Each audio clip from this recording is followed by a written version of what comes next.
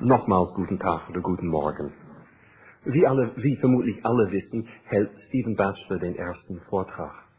Er ist manchen, vielleicht den meisten bekannt als Verfasser von mehreren buddhistischen Büchern und war früher ein Mönch in der Gelugpa-Tradition. Ich persönlich habe erst von ihm gehört, weil er eine Übersetzung ins Englische gemacht hat von den Bodhicharya Avatara. Und damals war es für mich und viele andere wirklich ein Geschenk, weil es bei weitem die beste Übersetzung dieses sehr wichtigen Textes war, was damals überhaupt zur Verfügung stand. Nicht nur eine gute Übersetzung von dem, was ich von Gelehrten gehört habe, sondern auch wir Nicht-Gelehrten haben diese Übersetzung geschätzt als eine, die die Inspiration von dem Text wiedergegeben hat. Später hat er auch ein Buch geschrieben, was leider auch nicht ins Deutsche übersetzt ist, The Awakening of the West, was einen sehr guten Überblick über den Empfang des Buddhismus im Westen gibt. Und bevor ich was zu seinem neuesten Buch sage, überlasse ich Stephen Batchelor selber das Wort und er redet jetzt über Kultur des Erwachens. Dankeschön, Dame Freer.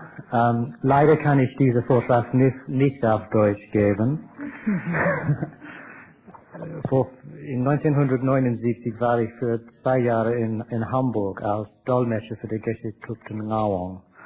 Und in jedem Zeit sprach ich ziemlich gut Deutsch. Aber jetzt ist not good enough. Also nicht gut it's nicht gut genug. So I'm very grateful that Sylvia will translate for me. Ich bin sehr dankbar, dass Sylvia für mich übersetzen wird.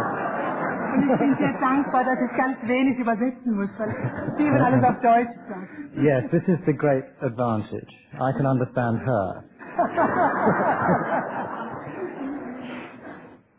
Dass Steven mich versteht, kann ich auch gerne Fehler machen, er wird es immer merken. Ja, genau. So, although this talk is called the culture of awakening, on reflection, I think it would be better perhaps to call it cultures of awakening. Der Titel des Vortrages ist die Kultur des Erwachens. Es wäre wahrscheinlich besser zu sagen, die Kulturen des Erwachens. For me, what I always greatly love about Buddhist traditions is their rich cultural variety. Was Steven am Buddhismus hier schätzt, ganz besonders schätzt, ist die kulturelle Vielfalt. The opening session we had in the auditorium was once again a wonderful demonstration of the diversity of the different Asian traditions. Und schon die Eröffnungssitzung heute Morgen hat uns die Vielfalt der asiatischen Traditionen sehr deutlich gezeigt. And particularly the final piece with the performance artists from Hamburg brought it into another contemporary cultural mode that struck me very, very deeply. I thought it was wonderful. Und dann die Performerin, die am Schluss des Herzsutra geschrieben hat, die hat es nochmal in eine zeitgeschichtliche Kultur hereingebracht, in die Gegenwart gebracht, und das hat Steven sehr berührt. When I was a monk, a very serious young man, then I used to have this idea that Buddhism had to be stripped of all of its cultural trappings, and we had to get to some sort of essential teaching at the heart of it. Steven, ein junger, sehr ernsthafter junger Mann und Mönch war, wollte er den Buddhismus all seiner kulturellen Verpackungen entkleiden und wirklich zur Essenz vorstoßen. But more recently, I found that I've come to appreciate the actual Asian cultural forms more and more. Aber in der letzten Zeit hat er viel mehr Wertschätzung für die kulturellen Formen aus Asien entwickelt. This really struck me first when I was visiting Plum Village, where Thich Nhat Hanh lives in southwest France. Und das erste Mal hat ihn das sehr berührt, als er Thich Nhat Hanhs Gemeinschaft Plum Village im Süden von Frankreich besucht hat. And I attended a ceremony, I think it was some kind of summer festival or something, and suddenly it struck me just the way that the lay women held the offerings that they put on the altar, how they moved around the shrines, how their whole bodies, as it were, embodied an inherited dharmic disposition, if you wish. Und da wurde ein Ritual, eine Zeremonie abgehalten, es war eine Art Sommerfest. Und da hat ihn plötzlich sehr berührt, wie die Laienfrauen, die vietnamesischen, einfach die Gabenschalen hielten, die Art und Weise, wie sie sich hin und her bewegten. Da steht eine ganz starke, vererbte Art des dharmischen Umgangs mit den Dingen zum Ausdruck zu kommen. And it struck me very much then that the Dharma, in the broadest sense, is communicated through these cultural forms in a way that's not convertible into words. It's not conceptualizable. Und ein wesentlicher Teil des Dharma wird durch diese kulturellen Formen weitergegeben und das kann man nicht mit Worten konzeptionalisieren, nicht in Begriffe packen. It's something one has to encounter in a bodily, social manner. Das muss man also in einer sozialen, in einer körperlichen Form erleben und dem in einer körperlichen Form begegnen. And likewise, particularly when I was living in South Korea, in a monastery there, that was the first time I really lived in a Buddhist society, in a Buddhist culture that was still alive. Und er hat einmal im Süden von Korea in einem Kloster gelebt. Das war das erste Mal, dass er in einer buddhistischen Gesellschaft lebte, wo diese Kultur noch lebendig war. And of course, in any kind of living human situation, you can criticize it for, not doing it quite the way the texts say, or there's a bit of corruption here and this guy doesn't behave very well. But that is part of the reality of it, and the process of socialization in a Buddhist environment, I think for me was far more important than I recognized at the time. Und natürlich kann man dann immer, wenn man einen gelebten Buddhismus vor sich sieht, kritisieren, die machen das nicht den Schriften gemäß oder da gibt es Korruption oder Verfälschungen, aber das ist halt das Leben, so ist das Leben. Und er hat im Nachhinein festgestellt, dass diese Art der buddhistischen Sozialisation für ihn sehr viel bedeutsamer war, als er es damals gedacht hatte. So this I think really made me aware of a somewhat narrow view I had of looking for some kind of doctrinal teaching or some kind of essential praxis that could somehow be stripped out of any cultural context. Und es macht ihm deutlich, dass er eine sehr engstirnige Sicht gehabt hatte, dass man den Buddhismus von all seinen kulturellen Formen frei machen könnte und die Essenz finden könnte. And I think the ability to celebrate the cultural diversity and difference in Buddhist traditions is for me a very important thing. Und für ihn ist es etwas sehr Wichtiges geworden, dass man die Vielfalt der buddhistischen Formen auch zelebriert, sich darüber freut. The different Buddhist things, for some way. Ja, verschiedenen buddhistischen Traditionen. But at the same time, I also am acutely aware by living with Tibetans and by living with Koreans that I'm not a Tibetan and I'm not a Korean. Aber es ist auch sehr deutlich, das hat er gemerkt, als er mit Tibetern und mit Koreanern lebte, dass er eben weder Tibeter noch Koreaner ist. There is, of course, a time in any kind of training where you need, as it were, to immerse yourself in the host culture that you are studying, be it Tibetan or Korean or whatever. Und es gibt eine Zeit, eine Phase, wo man sich sozusagen ganz in diese Kultur hineinbegeben muss, die man da gerade studiert, sei es tibetische Kultur oder tibetischer Buddhismus oder koreanischer Buddhismus, was auch immer. But at the same time, one becomes aware, or at least I became aware, that I couldn't just suppress my own cultural identity as a Westerner. Aber gleichzeitig hat er gemerkt, dass er seine eigene kulturelle Identität als Mensch aus dem Westen nicht unterdrücken kann. And so by celebrating and by acknowledging the cultural richness of the East, this also gives us an inspiration to imagine a cultural form and complexity and richness that we may be able to help create in the West as well. Und wenn wir uns freuen an der kulturellen Vielfalt der asiatischen Traditionen, kann uns das auch inspirieren, dass wir Mut fassen, dass wir hier im Westen auch etwas schaffen können, was kulturell sehr reich und vielfältig und wertvoll ist. What I'd like to now go into is actually talking a little bit more about what I mean by a culture, and particularly a culture of awakening. Und jetzt möchte er etwas genauer über das sprechen, was er sich unter Kultur des Erwachens vorstellt. In the West, I think it's quite common that Buddhism is automatically assumed to be one of the world religions, that it has therefore characteristics in common with Christianity, with Islam and so on. In the East or here? Here. Ja. Also hier geht man davon aus, der Buddhismus ist eine der großen Weltreligionen und hat von daher viele Dinge gemeinsam mit den anderen Weltreligionen, Islam, Christentum und dergleichen. Now, it would be foolish to deny that. Und es wäre dumm, das zu leugnen. But on the other hand, I think if we insist that that is the primary identity that Buddhism has, i.e. as a religion, we may have a rather narrow view of its complexity. Wenn wir das aber als das Hauptcharakteristikum des Buddhismus sehen, es ist eine Religion, dann ist es eine sehr enge Sicht und da verpassen wir etwas. For me, religion is one element of a broader phenomenon we can call a culture.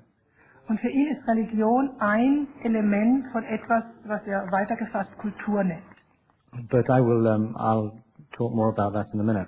I'd like to actually start by trying to get to a very core idea of what Buddhist practice, Buddhist life is about. Und er möchte jetzt über den Kern dessen sprechen, was er unter buddhistischem Leben, buddhistischer Praxis versteht. Maybe I'm contradicting myself by looking for essences again. Vielleicht ist es schon wieder ein Widerspruch, dass er nach der Essenz, nach dem Kern sucht. I take that as a valid criticism.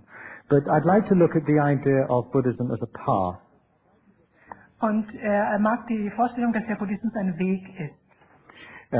Remember, this is an image that we find in the very first sentence of the Buddha's first discourse, where he says, I have found a middle path, a middle way.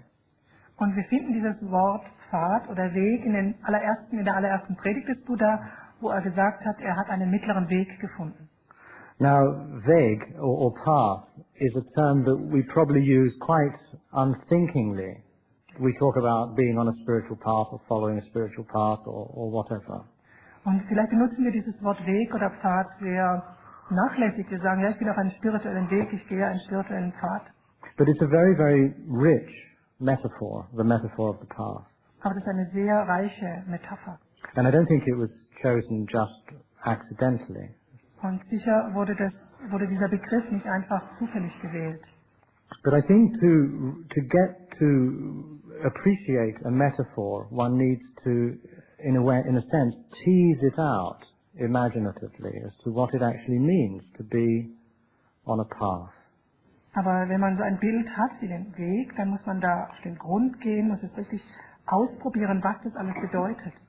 Now, I remember once I was walking along the coastal path in southwest England, on a little path going through some forest, and it suddenly struck me what this experience of being on a path was like.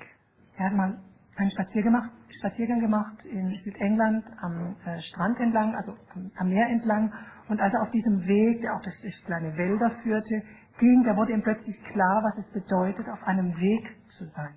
I think we appreciate a path the most when we've lost it and then find it again. Wir schätzen einen Weg dann am meisten, wenn wir den Weg verloren haben und ihn wiederfinden. So we're happily walking along, mindlessly probably, thinking of a million other things, and then we suddenly realize the path isn't there anymore. Wir gehen vielleicht unseren Weg entlang und vielleicht ohne wirklich uns gewahr zu sein, was wir da machen. Wir denken an Millionen andere Dinge und plötzlich haben wir den Weg verloren. And of course, that's also the time when it's just starting to get dark. Und natürlich passiert es meist, wenn es gerade dunkel wird. And we've never been there before. And we have never been in this place before. Und wir waren noch nie an diesem Ort vorher gewesen. And, we start to get a bit panicky. Und dann geraten wir so ein bisschen in Panik. And what happens is that we find that the first thing we have lost is a sense of direction. Und das Erste, was uns klar wird, wir haben die Richtung verloren. So we find ourselves remembering vaguely which direction the path went, so we think, and we try to sort of approximate to that, but soon or very quickly we can lose that sense. Das heißt, wir machen uns nochmal klar, in welche Richtung führte denn der Weg so ungefähr. Wir versuchen die Richtung zu klären und dann uns in diese Richtung zu bewegen. So we get this rather, sometimes quite terrifying sense of complete directionlessness. We're sort of wandering madly, looking for somewhere to go. Und manchmal haben wir das Gefühl dann, dass wir die Richtung völlig verloren haben und wie ein bisschen verrückt und unklar einfach umhergehen. Of course, the classic and perhaps most tragic example of this is the stories people bring back from being lost in deserts. Ja. Und die tragischsten Berichte kennt man von Menschen, die in der Wüste ihren Weg verloren haben. And so there's no path, there's just sand. And they walk and they walk and they walk and they walk and they walk in a straight line. Und in der Wüste gibt es eben keinen Weg, nur Sand, und dann gehen sie immer geradeaus. And towards the end of the day, they see footprints which turn out to be their own. Und am Ende des Tages sehen sie Fußspuren und merken, das sind die eigenen. In other words, they go around in circles. Das heißt, sie drehen sich im Kreis. And the reason for that apparently is simply because very few people have two totally identical legs. One is always slightly shorter than the other. Und der Grund dafür ist wohl, dass kaum jemand gibt, der zwei gleiche Beine hat, sondern immer eins ist ein bisschen kürzer oder anders als das andere. So this is inevitable. And of course, as Buddhists, we are immediately reminded of the samsara, this sort of cycle of birth and death going round and round and round. Und als Buddhisten denken wir vielleicht gleich an den Kreis von Samsara, wir gehen ständig im Kreis. So a path is precisely that which doesn't go round and round and end up getting us nowhere. Und ein Pfad, ein Weg ist etwas, was uns hilft, nicht im Kreis herumzugehen und nirgendwohin zu gelangen. So suddenly we find ourselves back on this path, or let's say we're stumbling around and then we find a path. Und also wir irren herum und plötzlich finden wir einen Weg. And this is almost a moment of a moment of enormous relief. We now know that even if we don't know where this path goes, we know it'll go somewhere. It gives us a direction again, a purpose, an aim. Und wenn wir diesen Weg da sehen, dann sind wir plötzlich ganz erleichtert, selbst wenn wir nicht wissen, wo der Weg hinführt. Es ist ein Weg und er führt irgendwo hin. Particularly if it's a well-trodden path, then we are confident that it'll go somewhere. Ganz besonders, wenn es ein Weg ist, den schon viele gegangen sind, dann ist ein großes Vertrauen da, dass er irgendwo hinführen wird. And I think this is perhaps, again, in other words, a path is about a sense of destination, a sense of direction. Also Weg oder Pfad hat etwas mit Richtung zu tun.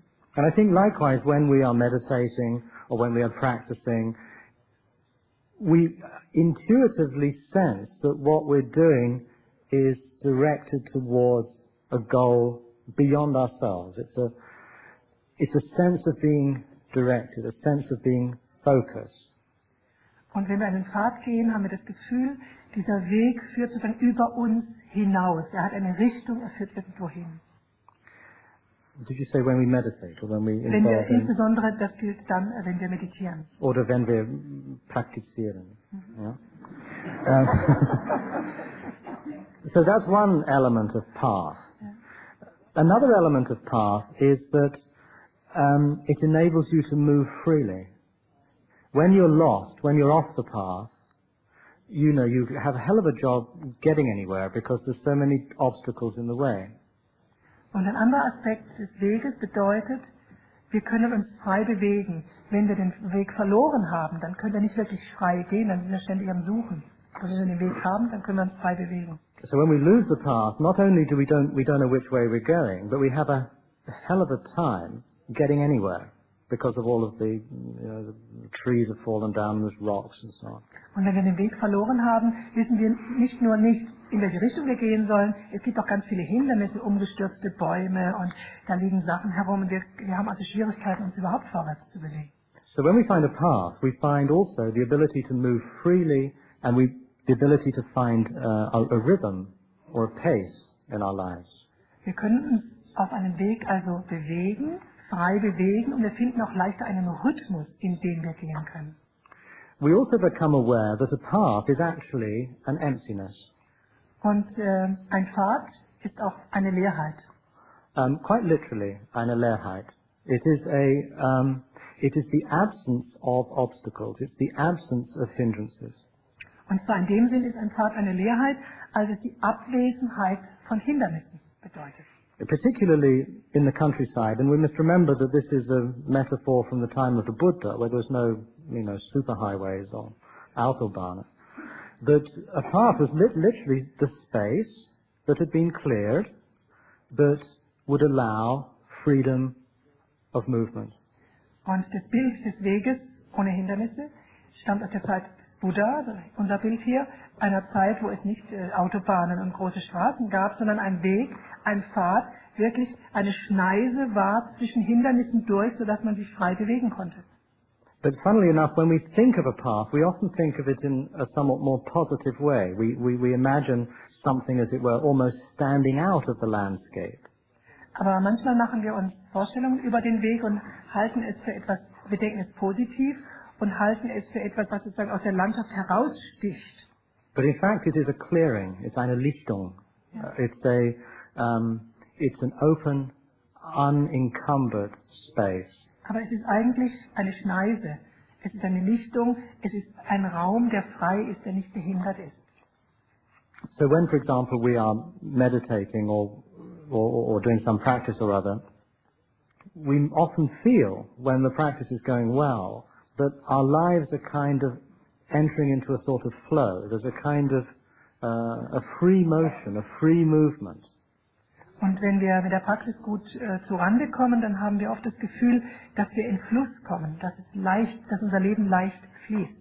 There's a kind of a spontaneity that is also rhythmic and free and easy. Es ist eine Spontanität, die ist rhythmisch und die ist frei und die ist leicht. In fact, Nagarjuna describes emptiness as the middle way. Und Nagarjuna beschreibt Leerheit als den mittleren Weg. When I first read that, I thought, oh, that's strange. But if you think about it, it's actually, I think, a very profound reflection on what emptiness is. Am Anfang, als Steven das zum ersten Mal gehört hat, dachte er, das ist ein bisschen komisch. Leerheit ist der mittlere Weg. Aber je mehr er darüber nachgedacht hat, desto mehr findet er das eine gute Erklärung. But, I mean, this, of course, is just a plug for what I'm doing tomorrow. Aber darüber wird er morgen sprechen. But, so, that's two elements of the path. The third element of the path is that, having been lost, when we recover the path, we also recover a sense that we are back in community again. Der dritte Aspekt eines Weges ist das Gefühl, dass wir wieder zurückkehren zur Gemeinschaft. Wir sind wieder zurückgekommen in eine Gemeinschaft. A path is a place that has been created by others. Ein Pfad ist etwas, was durch andere geschaffen wurde.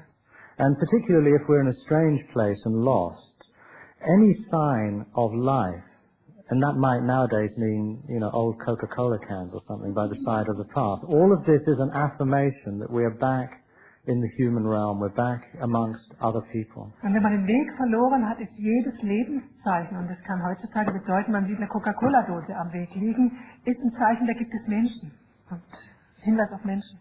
So being on a path is also a sense of indebtedness, a sense of gratitude, a sense of thankfulness for those who have preceded us and thereby kept the path open. Und wenn wir also einen Weg gehen, gibt es einen Aspekt, ein Gefühl von Dankbarkeit denen gegenüber, die vor uns diesen Weg gegangen sind und diesen Weg frei halten. So again we notice that this open space, this clear space, is not there just by nature, but it is kept alive and open by people walking on it.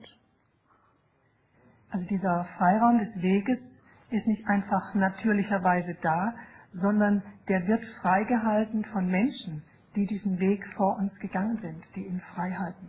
And of course this also includes us. When we are walking on a path, we are by that very act keeping it available for those who will follow us. Und wenn wir den Weg gehen, dann tragen wir dazu bei, wir halten den Weg frei für die Menschen, die nach uns kommen. So the obstacles along a path are those which are kept down or kept in abeyance precisely because we are continuously walking over them and keeping the path free. Und die Hindernisse werden dadurch beseitigt, dass wir den Weg gehen. Dadurch halten wir den Weg frei. Now, in some ways, you could compare these three dimensions of the path to the three refuges. That you have the direction is, as it were, the refuge of the Buddha. The movement along the path, the practice itself is the Dhamma. And the fact of being involved in a community of those who preceded us and follow us is a metaphor perhaps of Sangha. Man kann jetzt diese drei Aspekte des Weges in Beziehung setzen zu den drei Aspekten der Zuflucht. Diese Richtung, die wir sehen können, das verkörpert durch den Buddha, er zeigt uns die Richtung. Dann die Bewegung, das Gehen des Weges, die Bewegung, das entspricht dem Dharma, dem Weg. Und die Gemeinschaft der Übenden, das ist die Sangha. Geshe Rabson, my Tibetan teacher, always used to emphasize that the taking of refuge is not some ceremony you perform, but it's actually what occurs in any moment of genuine practice. Geshe Rabson, der Lehrer von Stephen in der tibetischen Tradition, hat immer wieder betont, Zuflucht nehmen ist keine Zeremonie. Es ist etwas, das immer wieder geschieht, jetzt im Augenblick, wenn wir praktizieren. And of course nowadays this point is being made very strongly by Sangharakshita as well. Und heutzutage wird dieser Punkt sehr von Sangharakshita betont. So in other words, if we having unraveled this word path, we begin to see that it's actually a very rich metaphor if we are engaged in the Buddhist tradition. Und das Bild, die Metapher des Weges ist eine sehr reiche Metapher, ein sehr reiches Bild, insbesondere wenn wir uns im buddhistischen Kontext auf den Weg begeben. And we now need to look at another term that the Buddha used to describe what one actually does with a path. Und jetzt der nächste Aspekt, was macht man auf dem Weg? Was macht man mit dem Weg? Yes, was macht man mit dem Weg? The Buddha used this term bhavana as the fourth truth of the Four Noble Truths. Und der Buddha hat den Ausdruck Bhavana benutzt für die vierte Wahrheit. Yes. And the fourth truth is, of course, the truth of the path. And the path is something to be cultivated. Und der Bhavana, die vierte Wahrheit, bezieht sich natürlich auf den Weg. Und was macht man mit einem Weg? Man geht den Weg, man kultiviert den Weg. Now, the word bhavana, which we translate as cultivate, literally means to bring into being. Und das Wort Bhavana, was wir jetzt einmal mit kultivieren oder mit kultivieren übersetzen, heißt ins Leben bringen. Now, ins Sein bringen. Oder ins Sein. Bhava is the Sanskrit word for being or existence. And in a verb form it means something like to bring into being, to make existent. Also ins Dasein bringen, es werden lassen. But of course the path the Buddha was explicitly describing here is the eightfold path. In other words, right view, right thought, speech, action and so on. Und der Weg wurde vom Buddha sehr genau beschrieben, der achtfache Pfad, also rechte Ansicht, rechte Einstellung und so weiter. So in other words, this path that is to be cultivated is not just some formal religious practice, but entails more or less every aspect of our human existence. Und dieser achtfache Weg ist nicht einfach irgendeine Art von buddhistischer Praxis, die man halt machen muss, sondern beschreibt letztlich alle Aspekte unseres Lebens. Is that better? That is better, yeah? Okay. Good. So in other words, the path and the practice is not something that can be reduced, say, to a kind of meditation exercise, or to a form of chanting, or to some kind of ritual activity, or to some kind of philosophical or psychological understanding. Wenn wir den Weg gehen, reicht es also nicht aus, dass wir irgendeine formelle Meditationsübung machen, irgendetwas singen oder philosophische Bücher studieren. But it has to do with how we actually bring our own existence into being, as it were. Our own lives are, in a sense, manifested in the world. Es geht eher darum, wie wir unser ganzes Leben in dieser Welt manifestieren. And as we cultivate the path, we create a culture. Und wenn wir also den Weg gehen oder den Weg kultivieren, schaffen wir dadurch eine Kultur. And etymologically, at least in English, a culture is simply something which is cultivated. Cultivation and culture are very close. Also im Englischen oder wenn wir die Fremdwörter benutzen, eine Kultur wird kultiviert, die hängen natürlich zusammen. So in other words, we could understand the cultivation of the Eightfold Path as moving towards the creation of a culture. Wenn wir also den achtfachen Pfad gehen, dann können wir das so interpretieren, dass wir eine Kultur schaffen. So, of course, this may not be so meaningful just in terms of one's own private practice, but in terms of one's participation in a tradition or in a movement or in an order. We are creating something together. Und es gilt natürlich jetzt nicht nur, wenn man, oder es wird nicht so deutlich, wenn man nur für sich alleine praktiziert. Es gilt natürlich ganz besonders, wenn man in einer buddhistischen Bewegung, an einer buddhistischen Bewegung teilnimmt, die eine ganz bestimmte Tradition, eine Schule, eine Richtung und dergleichen ist. Da macht man das ja gemeinsam. And even if one doesn't belong to any official Buddhist organization, if one's life is an expression of Buddhist values, one is to some extent participating in the creation of a culture. Und selbst wenn man das nur für sich selber praktiziert, dann manifestiert man sozusagen sein eigenes Leben und in dem Sinne trägt man auch zum Entstehen einer Kultur bei. So we could think of our practice not just as what I do in the morning and the evening on my cushion, but rather how my life manifests in many different ways in the emergence of a culture of awakening. Also Praxis hat nicht nur damit zu tun, was ich morgens und abends auf meinem Kissen mache, sondern wie ich mein ganzes Leben manifestiere und in dem Sinne auch zu einer bestimmten Kultur beitrage. And I think if we look around ourselves today, we can see in many different ways, even what we're doing here in Berlin, as the beginnings of the emergence of a particular kind of culture. Und auch das, was wir jetzt hier tun, mit diesem Kongress hier in Berlin, ist Teil einer Entwicklung einer Kultur. And we look, for example, nowadays in how the media represent Buddhism. We see how this is quite, this is also very much part of a process of bringing an awareness of Buddhism to a broader world. Und wenn man betrachtet, wie die Medien dem Buddhismus gegenüber eingestellt sind, wie sie ihn darstellen, so bedeutet das auch, dass die Medien die buddhistischen Themen sozusagen mehr zu Bewusstsein bringen in dieser Gesellschaft. It's very interesting to see how Buddhism is becoming, as it were, acculturated, to use the theological word. Akkulturiert, also aus der theologischen Literatur. Yeah. Also Buddhismus wird sozusagen in die Kultur einbezogen. Akkulturiert, sagt man da. And I'm sure many of you have noticed that suddenly you seem to see Buddha images everywhere on adverts and in the tube, and you find references, some of them very explicit, some of them very implicit, that seem in a sense almost to sort of impregnate Western culture. Und alle von uns haben das schon gesehen, die Buddhas werden inzwischen als Werbeträger verwendet, man sieht sie in Läden und auf Anzeigen und es gibt Begriffe, die benutzt werden, also dass schon Buddhismus ein Teil unserer Kultur wird. For example, manchmal ja direkt, manchmal eher indirekt. For example, my wife was briefly in hospital in France this summer. Zum Beispiel war die Frau von Stephen diesen Sommer in Frankreich in einem Krankenhaus. And we were talking to one of the nurses. Und da haben sie mit einer Krankenschwester gesprochen.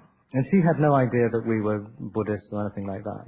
Und sie wusste nicht, dass die beiden Buddhisten sind. And she said, ah oui, je sais qu'il faut rester zen, mais c'est vachement difficile. I know you have to stay zen, but it's really difficult.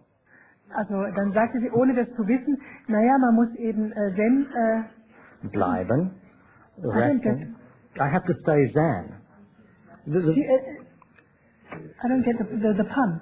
Was she in Asian? No. This is the whole point. She was an ordinary Krankenschwester in a French hospital, and the word Zen has come to mean something like cool. Ach so, und die gebrauchte ist, er sagt, man muss einfach zen bleiben, da kann man halt nichts machen und benutzt es sozusagen als Synonym für cool. Man muss einfach cool bleiben. Eine französische, ganz normale Krankenschwester. But it was used in a completely unself-conscious way. Ja. That's Sie hat the es point. völlig natürlich und ohne drüber nachzudenken benutzt. And I think you can find many, many examples where the language, the idiom, the imagery, the sensibility of Buddhism is somehow finding its way into all manner of areas of modern life. Und so kann man verschiedene Bereiche sehen oder auch Medienformen, Ausdrücke, Bilder, die einfach benutzt werden, die langsam in unsere Kultur hineinwachsen. And of course you can one reaction that Buddhists often have is this is somehow disrespectful, this is not really taking the tradition seriously, this is a kind of trivialization, commodification of Buddhism and so on. Und eine Reaktion von buddhistischer Seite ist oft, das ist nicht in Ordnung und da wird der Buddhismus banalisiert und verwässert und das ist nicht in Ordnung. And I can see those reactions in myself as well, actually. Und Stephen kann solche Reaktionen auch in sich selber beobachten. But at the same time, I can also see, well, this is actually quite an amazing thing, that one could say the Dhamma is somehow, almost by itself, feeding into the needs of the world. Und auf der anderen Seite kann er sehen, dass das Dharma sozusagen eingeht und auch die Bedürfnisse, die in der Welt sind, auch denen entspricht. And in our sort of highly technological, fast communicating culture, Buddhism in a sense makes more of an impact culturally than it does religiously. Und wenn man jetzt unsere schnelllebige heutige Kultur mit dieser schnellen Kommunikation betrachtet, dann entsteht der Eindruck, dass der Buddhismus sozusagen auf der kulturellen Ebene mehr Auswirkungen hat, als Religion selbst. So we find that people like Buddhist art, or they want to watch movies that have got Buddhist themes, or they read novels nowadays which have Buddhist characters in them. You can see in all of these instances the cultural awakening, at least, of the West. One could even say the modern, the global world in a way. Und man könnte dieses kulturelle Erwachen im Westen ein bisschen so beschreiben. Die Menschen mögen buddhistische Kunst, sie lesen gerne Bücher, wo buddhistische Themen drin sind oder Charaktere oder Filme, die solche Themen haben. Die Leute mögen das. Also in dem Sinne hat es Eingang gefunden in unsere Kultur, nicht nur in der westlichen Kultur, sondern fast global. And I'd like to sort of carry this metaphor through by looking at comparing the process of the Dhamma practice to one which is like that of an artist rather than a technician. Und er möchte dieses Bild sozusagen noch weiter entwickeln, indem er sagt, Dharma-Praxis ist eher eine Art Kunst als Technik und keine Technik. Well, no, not exactly. It's as much an artistic process as it is a technical process. Also in dem Sinne, dass Dharma-Praxis genauso sehr als Kunst angeht wie als Technik. Again, this perhaps goes against what we often think about meditation practice, for example. Und das scheint dem zu widersprechen, was wir manchmal glauben, was Meditationspraxis sei. It doesn't sound strange to us, for example, to say that we have a technique of meditation. Es scheint uns nicht komisch, wenn wir sagen, ich habe eine Meditationstechnik. Das ist normal. But we use this word technique much in the same way that we use the word Pfad or Weg, without really thinking of the implications or the sense that word evokes. Und wir benutzen dieses Wort Meditationstechnik genauso ohne nachzudenken, wie wir das Wort Pfad oder Weg benutzen und sind uns gar nicht klar, was für Assoziationen damit verbunden sind, was für Werte. Whereas technology, in German it's the same word, I think. This implies a whole frame of mind, which is very characteristic of Western rationalism. Also wenn wir das Wort Technik benutzen, dann passt es sehr gut zu unserem westlichen Rationalismus. Das sind also Assoziationen, die einfach dazu passen. And one of the reasons I think Buddhism has often been attractive to Westerners is because they see it as a kind of spiritual technology. Und Buddhismus ist hier so auch beliebt, weil man es als eine Art spirituelle Technologie betrachtet. I've often heard people say that, well, in the West we have cultivated all of these material technologies. In the East, the Buddhists have developed these amazing spiritual, religious, meditative technologies. Und Stephen hat Leute oft sagen hören, ja, wir im Westen haben diese ganzen Technologien entwickelt auf der materiellen Ebene und in Asien haben sie eben diese ganzen spirituellen, geistigen Technologien entwickelt. So therefore the meeting of East and West becomes a kind of a union of technologies. Und die Begegnung von Ost und West wird sozusagen zu einer Begegnung von Technologien. So we don't only know how to mess up the external world, we also know how to mess up ourselves. Also wir lernen jetzt nicht nur, wie man die äußere Welt in Chaos stürzt, wir lernen jetzt auch noch die innere Welt in Chaos zu stürzen. That's maybe a little unkind. But the point is that it seems obvious to us sometimes that meditation is a technique for, let's say, reducing suffering. Und manchmal sagen wir oder denken wir so, Meditation ist eine Technik, die mir hilft, Leiden zu reduzieren. And of course there are many texts, many traditional teachings that present Buddhist meditation in a series of stages and steps which supposedly guarantee a certain end result, the solution of a certain problem. Und es gibt natürlich Texte, traditionelle Texte, die den Weg, so in Stufen beschreiben, dass wenn man bestimmte Techniken anwendet, man irgendwann am Schluss ein bestimmtes Resultat findet. Now, of course, there are elements in Buddhist meditation practice that are technical methods. Und es gibt natürlich Aspekte der buddhistischen Meditation, da geht es um technische Methoden. We can, for example, learn to be more concentrated. We can learn to be more mindful. We can do regular exercises that cultivate these skills, as it were. Wir können natürlich lernen, wie wir mehr Aufmerksamkeit entwickeln, mehr Konzentration entwickeln. Wir können diese bestimmten technischen Fähigkeiten lernen. And it's tempting, it's very tempting to think that the whole path from here to enlightenment is somehow subject to a kind of skillful technical manipulation. Und man kann natürlich den ganzen Weg bis zur Erleuchtung als sozusagen kluge technische Manipulation sehen. Das ist durchaus anziehend, das so zu betrachten. But I find it very difficult to understand how qualities that we really value, wisdom, love, tolerance, that these can somehow be predictably generated by following a set of technical stages.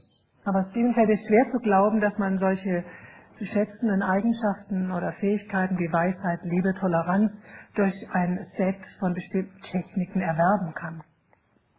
It seems that there is certainly an element of discipline and practice that can be learnt and developed, but there's another element, perhaps the crucial one, that is about learning to simply be open to the possibility of love, of wisdom, of enlightenment and so on. Es gibt also bestimmte Aspekte, die man sicherlich lernen kann, indem man technische Methoden anwendet, aber es geht bei Liebe und Weisheit doch auch im großen Maße darum, dass man lernt, sich zu öffnen für Liebe und für Weisheit.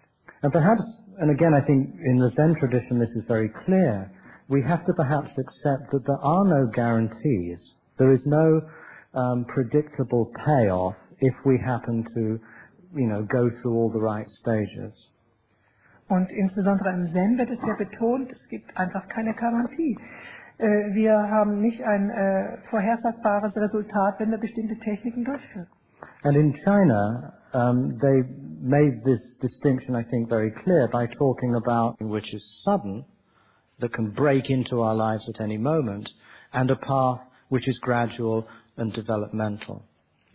Und insbesondere in China wurde diese Unterscheidung sehr deutlich, oder hat man sich dem Problem sehr gestellt, indem man gesagt hat, es gibt Aspekte des Erwachens, die sind plötzlich, das bricht plötzlich ins Leben hinein, und es gibt Aspekte, die sind stufenförmig, die kann man nach und nach praktizieren. And again, we may find this resonates with our own experience, where of course during our lives, during even a day, we go through certain activities, certain stages, we follow a schedule or whatever. Und wir können das im eigenen Leben nachvollziehen, in unserem Alltag, da haben wir einen Tagesplan und wir tun bestimmte Dinge nacheinander. But at the same time, we also notice how our moods, our frames of mind, our imaginative images, as it were, flood and break into our lives quite uncontrollably and unpredictably. Und dann gibt es diese andere Seite. Wir wissen natürlich, dass Gedanken, Gefühle, Bilder ganz plötzlich in uns aufbrechen oder in unser Leben hineinkommen, ohne dass wir das vorhersagen könnten. So one of the beauties of following a path is that we are opening ourselves to the eruption of beauty, of love, of wisdom that all of us somehow have already.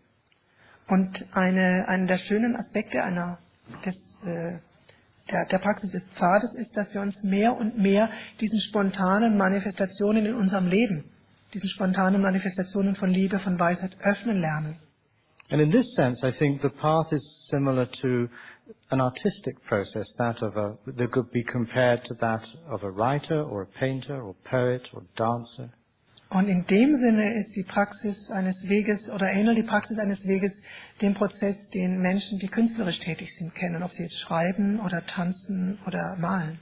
So take for example a person who plays the piano. Nehmen wir mal eine Person, die Klavier spielt. Of course, you have to spend a long time learning fairly repetitive and uninteresting things like scales and so on. Und man muss da schon eine ganze Menge ziemlich langweilige Dinge immer wiederholen. Man muss Tonleitern üben. But what you are aiming for is not just high technical proficiency. Aber was wir anstreben, ist natürlich nicht nur eine technische Professionalität.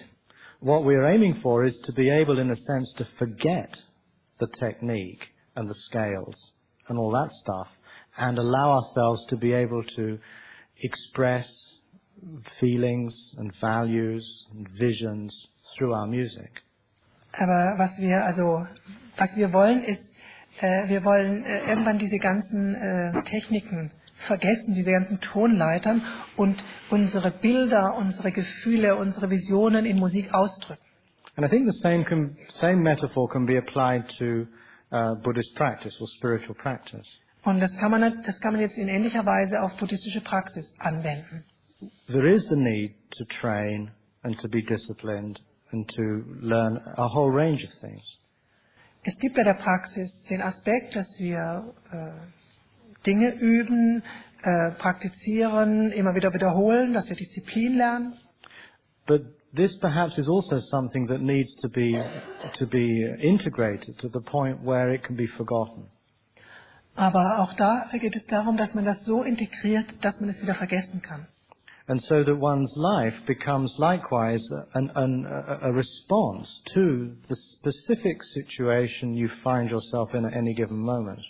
Sodass unser ganzes Leben so wird, dass wir in einer ganz bestimmten Situation einfach umgehen können, reagieren, angemessen reagieren auf das, was geschieht. And this entails an openness to a certain spontaneity. Und das erfordert Offenheit für eine gewisse Spontanität. Because insight or awakening or enlightenment are not sort of private states that somehow are tucked away inside us. Denn Erleuchtung, Erwachen, das sind keine privaten Zustände, die man in sich verschließt. But they are states that may begin with an intuition or an insight which is private, but only find completion or fulfillment through expression, through words, through acts, through the way we look, through the way we respond to the world that is other. Jedes Erwachen beginnt sicherlich innerlich als ein innerer Prozess, aber dann drückt er sich aus durch die Art und Weise, wie wir gehen, wie wir schauen, wie wir uns in der Begegnung mit anderen zeigen. So a culture of awakening, I would see as emerging out of this balance really between, on the one hand, discipline and technical skill, but on the other hand, an awakening of the imagination. Und wenn Stephen von einer Kultur des Erwachens spricht, dann geht es zum einen darum, dass wir also schon technische Fertigkeiten Techniken lernen, aber auch, dass wir unsere Vorstellungskräfte erwecken. I think this becomes particularly pronounced whenever Buddhism finds itself in an unprecedented situation. Und das wird ganz besonders stark, wenn der Buddhismus in einer Situation ist, wo es keine Vorläufer gibt. In fact, we could even read the whole of Buddhist history as a series of points of creative imagination. Man könnte die ganze buddhistische Geschichte so lesen, dass man die Entfaltung der kreativen Imagination nachvollziehen kann. I mean, even the Buddha's own experience, it's convenient to think of this as some sort, when he was sitting beneath the Bodhi tree, he had some kind of mystical experience inside himself somewhere. Wenn man an den Buddha denkt, wie er unter dem Bodhibaum gesessen hat und Erwachen erlebt hat und eine Art tiefe mystische Erfahrung erlebt hat, in sich, innen drin. That when he then started to teach, it was just like sort of taking dictation from what was going on inside and just spelling it out to everybody else. Und man könnte sich jetzt das so vorstellen, dass sein Lehren eine Art Diktat war. Da hat er was diktiert, was da innen drin schon passiert ist. I don't find that particularly credible. Das findet Stephen nicht so glaubhaft. Remember that after the Enlightenment, the Buddha enters 6 weeks of silence. Wir hören, dass nach seinem Erwachen der Buddha 6 Wochen in Schweigen verfallen ist. And he describes, at least the texts describe, this silence as one in which he was very tempted just to absorb himself into nirvana, to just in a sense remain in a kind of formless, unconditioned space. Und die Texte beschreiben diese Zeit so, dass der Buddha fast geblieben wäre in diesem Zustand des Schweigens und sich versenkt hätte in diesem Zustand des Nirvana. But at a certain point, the god Brahma Sahampati appears. Und an einem bestimmten Punkt kommt dann der Gott Brahma Sahampati. And supposedly the Brahma god appears to the Buddha and says, look, there are people out there who could understand what you're on about. Und es wird so beschrieben, der Brahma ist zu Buddha und hat gesagt, da draußen gibt es Leute, die könnten das verstehen, was du zu geben hast.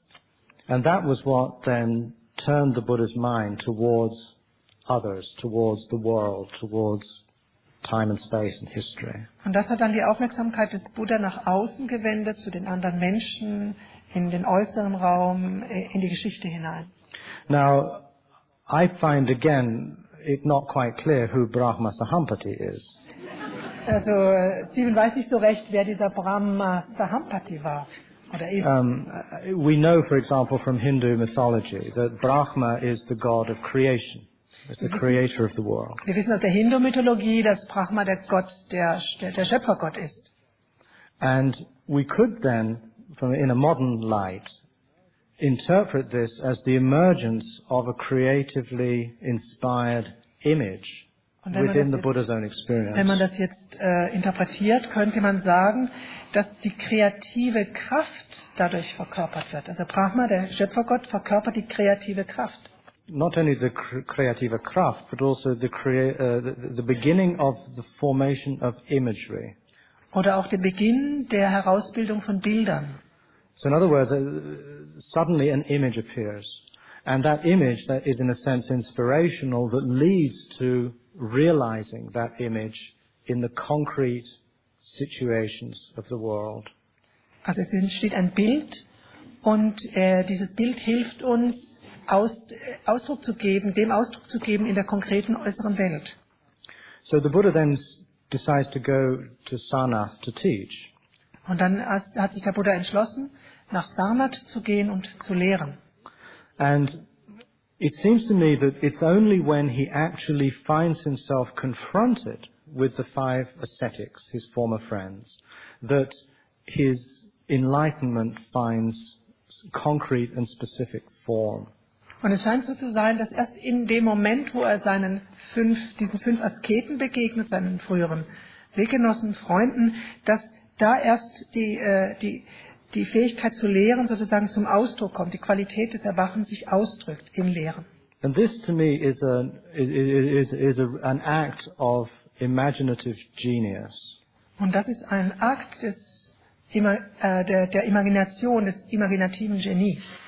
And what is extraordinary for me is the way the Buddha was able to find a form of words that would speak not only to these people 2,500 years ago in Sanat, but would also speak to people living in the late 20th century in Berlin.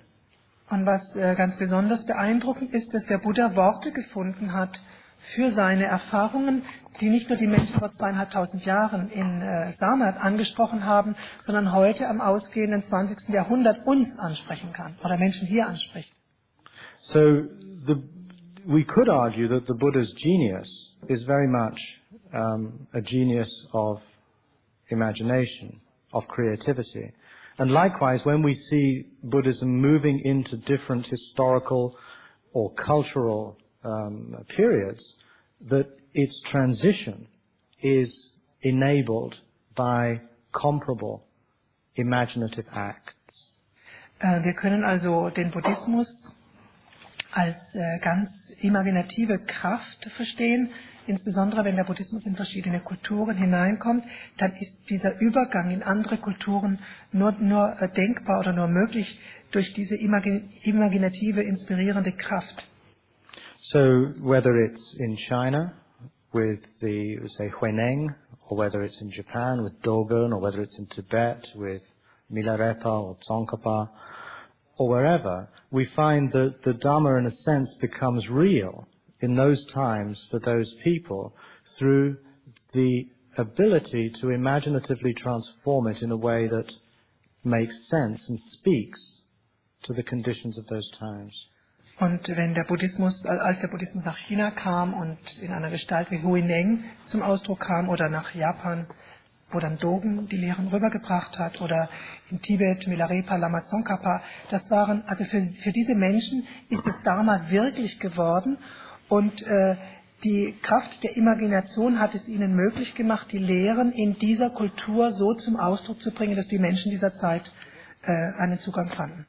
But what is peculiar, perhaps, is that at the same time we find that institutions and traditions develop that don't give much space at all to the imagination. Und gleichzeitig stellen wir aber fest, dass es Traditionen, dass es Richtungen gibt, die dieser Imaginationskraft keinen Raum geben oder kaum Raum geben. I'm not even aware of a word in any classical Buddhist language that corresponds to our word imagination, for example, or creativity. Und Stephen kann kein Wort in einer der kanonischen Sprachen erinnern, die das Wort Imagination oder Vorstellungskraft oder Inspiration übersetzen könnte. And perhaps it's because the imagination is by nature anarchic. Und vielleicht deswegen, weil Imagination von Natur aus anarchisch ist. It's very difficult to control once you let it out. Sehr schwierig zu kontrollieren, wenn man sie zum Ausdruck kommen lässt. But I feel that in our present time, that we need to find room for the imagination. Und Stephen meint, dass wir in der heutigen Zeit Raum finden müssen für diese Imagination.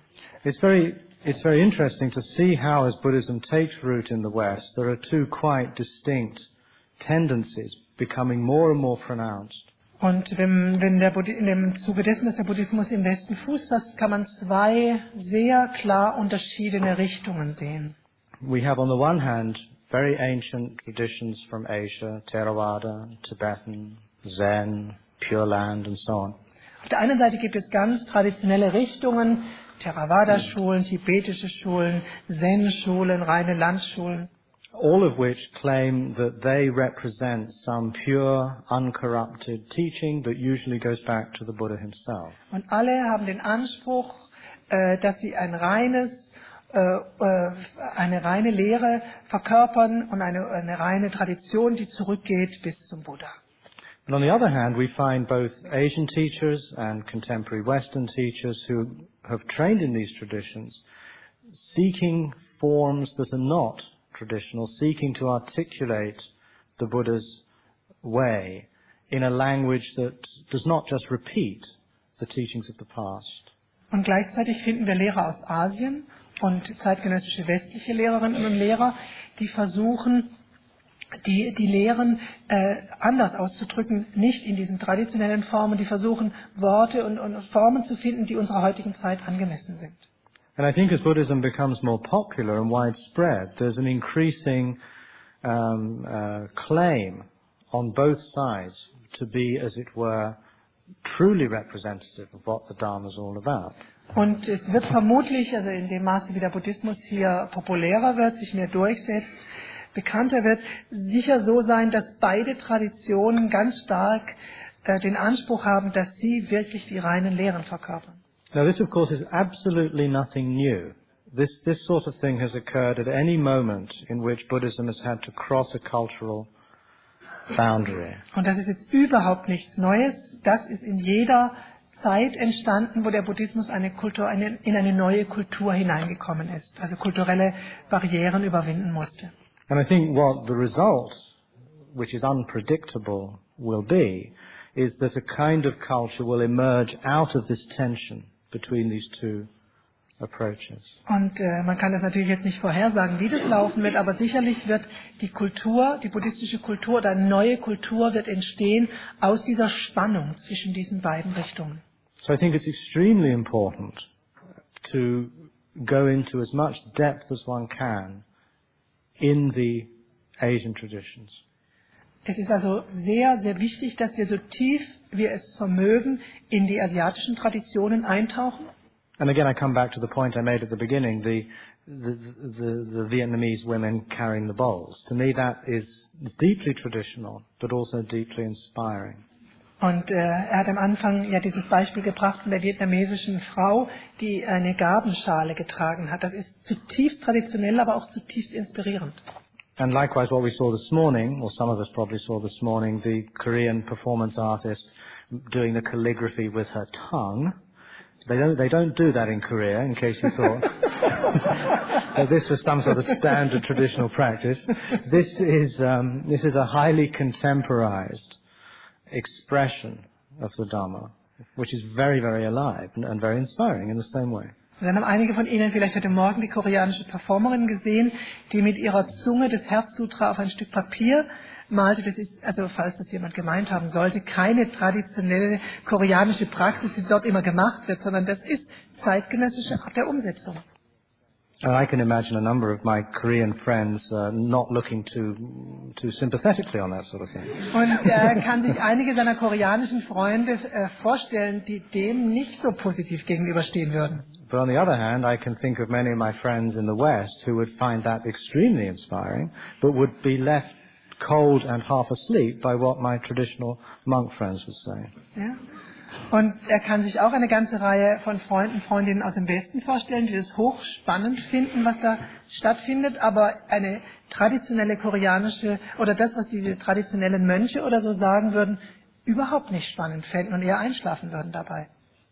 So that's all I really want to say. Thank you very much for listening. There's still 20 minutes left and I'd be very happy to take questions. Und damit möchte Stephen seinen Vortrag abschließen. Wir haben noch 20 Minuten und Stephen nimmt gerne Fragen entgegen.